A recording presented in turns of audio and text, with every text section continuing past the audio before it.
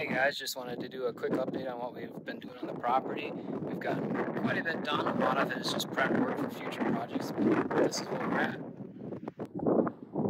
Apologize for the wind noise, but we got the frame up for the little geodesic dome. I got a little bit more lumber and some more scrap. I bermed a lot more around the shed, and we're going to be doing an 8x8 extension on the back of the shed. So I've been slowly digging it in. It's going to be sunk in about 1.5 feet.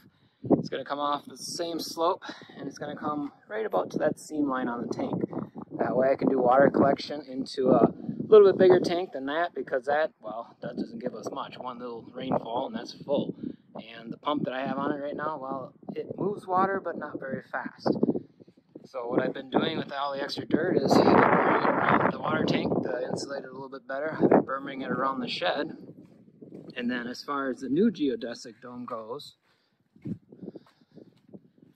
I've been reinforcing the perimeter and what will be the door.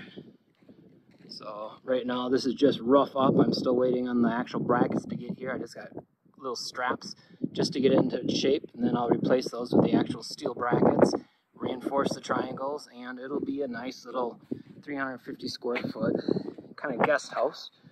That'll be a utility area. And what I've been working on with the extra, I got it tamped down a little bit, but the triangle will come out and there'll be a door here. So that'll be the